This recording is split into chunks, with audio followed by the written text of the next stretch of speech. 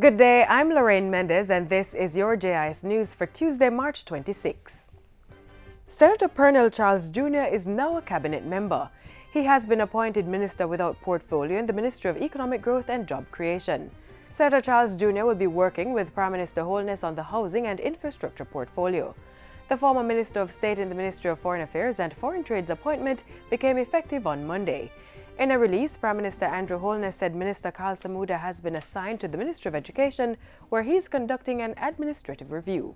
We will be looking at all aspects of the ministry where improvements are necessary to ensure that the delivery of the service that they will be done and done efficiently and as quickly as possible.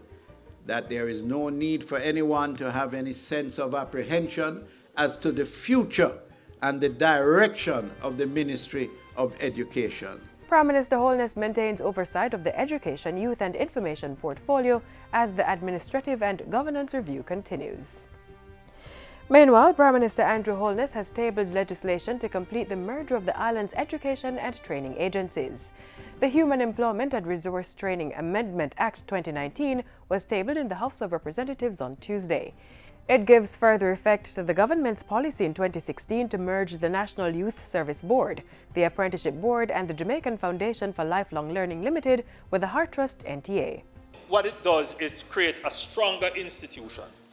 Now you have one focused body dealing with training, youth attachment and remediation. At the end of the current fiscal year, Heart Trust will have an annual enrollment of over 119,000 and certification is projected at 59,000. For the upcoming period, the figure is expected to reach 153,000 in enrollment and 101,000 for certification and training. Over 2,300 residents served by the Fonthill water supply system in St. Thomas are now enjoying access to potable water, thanks to the newly installed 1,050-centimeter pipeline between Davis Mountain and Fonthill Square. It's part of Phase 1 of a $19 million upgrade of the water supply system, which will include pipe laying and repairs, as well as rehabilitation of a chlorine contact chamber.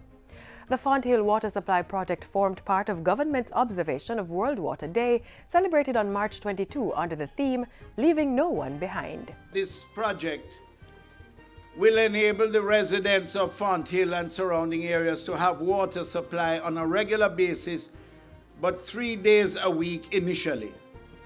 As we develop the system, we will be able to extend that so that you will have water supplies, reliable water supplies to serve the communities for the full week. Subsequent to World Water Day, further works will be carried out and will include pipe laying from Fonthill Square to Buckingham and the supply and installation of 3 1,000-gallon storage tanks at Buckingham.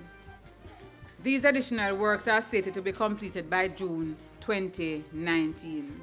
The next phase of the project will see the construction of an entombment at Janga Spring and the replacement of the 1.2-kilometer pipeline between Janga Spring and Davis Mountain. The Fonthill Water Supply Upgrade Project is a partnership involving the Ministry, the National Water Commission, Rural Water Supply Limited, Water Resources Authority, and the Adaptation Program and Financing Mechanism for the Pilot Program for Climate Resilience in Jamaica. The newly refurbished Stadium East running track was officially opened on Monday. It was renovated at a cost of 71.5 million Jamaican dollars and will provide local athletes with additional access to a training facility. Speaking at the opening ceremony, Sport Minister Olivia Grange says the track was completed within the budget and will facilitate warm-up events and high school competitions. This holistic approach in sports by government is a plan that will provide the enabling environment that our sports people need to achieve global success. It is a plan to bolster investment in coaching, in facilities, and welfare at the national and community levels, as well as in schools.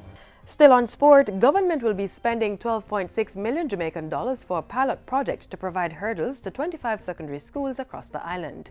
The hurdles will be presented to the school's track clubs. Sport Minister Olivia Grange says the initiative is to develop the skills and expand participation in hurdling among student athletes.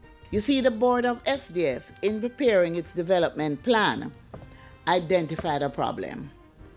The performance of our athletes in the hurdles is outstanding, but participation is not widespread. Jamaica is excelling in the hurdles at the international level, yet only a minority of our schools participate in the discipline at jams. Minister Grange says the cost to supply the neediest schools with at least 20 or 2 flights of hurdles is being explored. This is the minimum required to develop competitiveness. And finally, selected tax offices will be opened this Saturday, March 30, to facilitate property tax payments that are due April 1. These include offices in St. Andrew, Mandeville, Maypen, and Spanish Town. Other offices in St. Anne's Bay, Montego Bay, Savannah Lamar, and Portmore will also be opened. Tax Administration Jamaica says companies filing annual employees' return S02 due April 1 can also use Saturday's opening to do so. The TAJ warns against last-minute payment, which may result in overcrowding at its offices on March 30. And that's it for JIS News Today. I'm Lorraine Mendez. Thanks for watching.